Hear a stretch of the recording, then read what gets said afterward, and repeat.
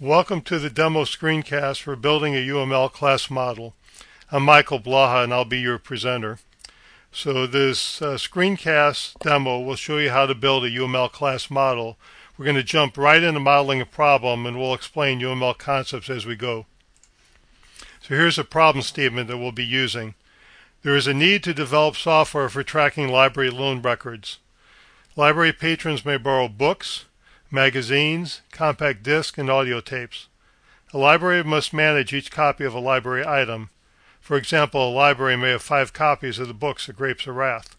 Each borrower has a library card. Each type of library item has a standard checkout period and maximum number of renewals. For example, children's books may be checked out for a month, while adult books may be checked out for only 2 weeks. Ordinary books can be renewed once. Books with a pending request may not be renewed at all. The system must record the actual return date and any fine that was paid. So for this demo, we'll be using the Enterprise Architect modeling tool, and you can see the URL on the screen. Now, I would like to point out to you this is obviously a canned problem given the nature of this presentation, but this is a very valuable technique that we'll be presenting.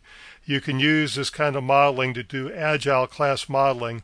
On many occasions, I've stood in front of an audience and asked somebody to volunteer a problem and modeled the problem live on the fly, just as I'll be showing you here.